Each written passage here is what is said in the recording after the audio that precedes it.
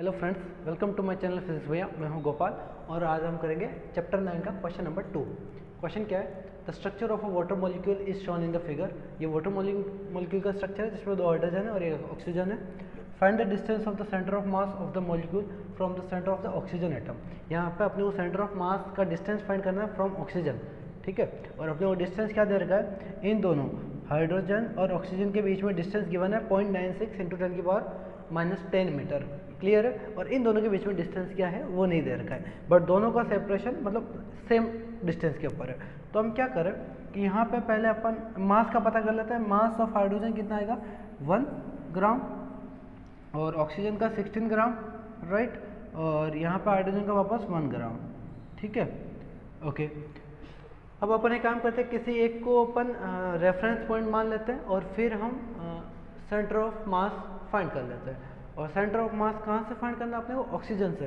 तो या तो इसको अपन सेंटर रेफरेंस पॉइंट माने या फिर इसके अलोंग किसी लाइन को मान लेते हैं। यहाँ पे एक काम करता हूँ मैं, इसको एक काम करता हूँ, ये लाइन ज्वाइनिंग बिटवीन देम, इसको मैं सेंटर मान लेता हूँ। यानी ये मेरा ओरिजिन हो गया, तो ये 0,0 हो गया, राइट। ये अगर 0,0 है तो यहाँ पे कहीं सेंटर ऑफ मास होगा या कहीं यहाँ पे कहीं होगा, तो वो अपने को फाइंड करना है, जिससे अपन डिस्टेंस फ्रॉम ऑक्सीजन फाइंड कर पाएंगे।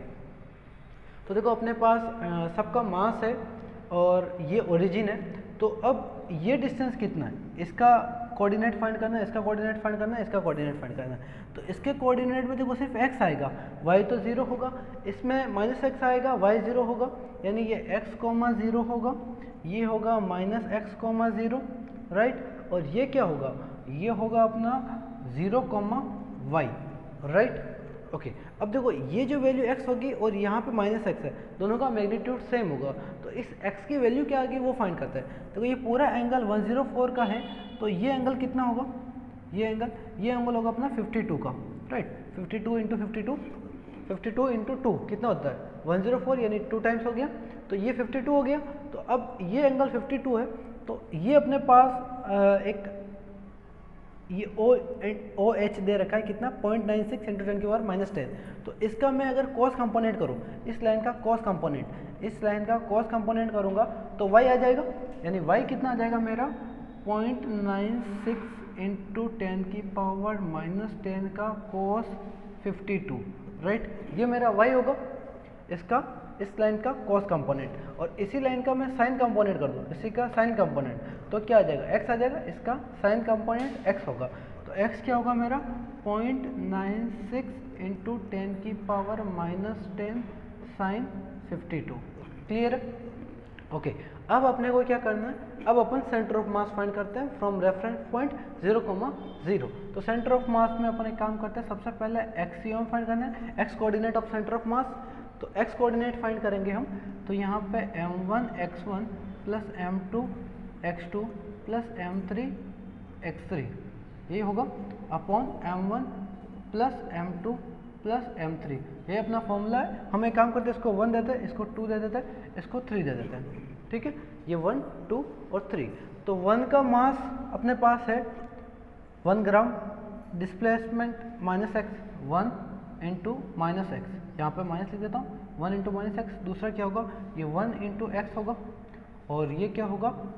ये होगा 16 × 0 होगा अपॉन 1 + 1 + 16। तो ये आंसर क्या आ जाएगा? देखो ये x -x 0 और ये 0, तो इसका आंसर आ जाएगा 0, यानी एक्सियोम कितना होगा? 0 होगा, एक्सियोम होगा 0। अब वाईसीओएम देख लेते हैं, ठीक है। y coordinate of centre of mass, तो m1 y1 + m2 y2 + m3 y3 upon m1 + m2 + m3, right. तो यहाँ पे देखो m1 कितना? m1 1 ग्राम और y1 0, नेक्स्ट m2 1 और ये y2 0। इसमें क्या आएगा? ये 16 और y की वैल्यू जो भी है वो रख लेंगे, राइट, अपॉन m1 + m2। तो ये कितना आएगा? 1 + 1 + 16, तो ये कितना आ गया? तो ये आ गया 16/18 × y। 16/18 × y कितना आ जाएगा? 2 से कट करो, 8/9 × y, 8/9 × y। y की वैल्यू क्या है? y की वैल्यू है 0.96 इंटू 10 की पावर -10 cos 52, राइट। ये आ गई अपनी y कोऑर्डिनेट, यानी ये YCOM आ गया।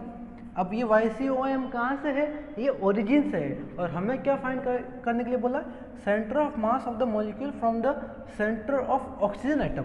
तो यहाँ पे इसको आप सब्ट्रैक्ट करो, y में से ये सब्ट्रैक्ट कर दो, तो y माइनस दिस, राइट। मेरे को क्या करना है, ये क्या है अपना 8/9y। तो अपने को फाइंड क्या करना है?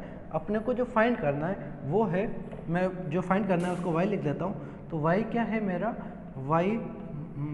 मेरे को जो फाइंड करना है, मैं एक काम करता हूँ, उसको t लिख देता हूँ। t is equal to y, ये वाला y, this minus 8/9 of y। तो ये क्या आ जाएगा, मेरा आंसर आएगा 1/9y। अब y की वैल्यू पुट कर दो और 1/9 कर दो, आपका आंसर आ जाएगा। अपना आंसर क्या आएगा? इससे आंसर आएगा अपना 8/9, तो ये 1/9 और इसकी वैल्यू पुट कर दो, तो 1/9 इंटू 0.96 इंटू 10 की पावर -10 cos 52। अगर आपको किसी भी क्वेश्चन का वीडियो सॉल्यूशन चाहिए तो चैनल सब्सक्राइब कीजिए, फिर जो भी क्वेश्चन हो कमेंट बॉक्स में क्वेश्चन नंबर और चैप्टर नंबर कमेंट कीजिए।